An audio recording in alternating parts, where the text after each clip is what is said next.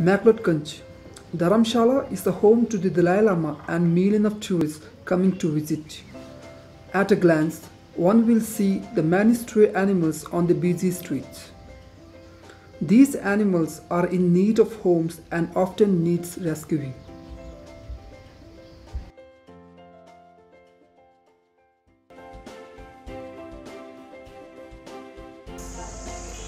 Actually, this clinic was opened in 2009.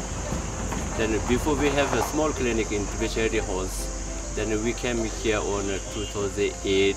I'm the manager of this clinic, and then just I help like my home. We have the vet. His name is Pankaj, and then he's really good treatment. And then now recently he help all the sick dogs. We had a program which was anti-rabies vaccination program, which is conducted by Tibet Charity every year. And this year it was started on 10th of September, and we vaccinated more than 1,000 dogs this year.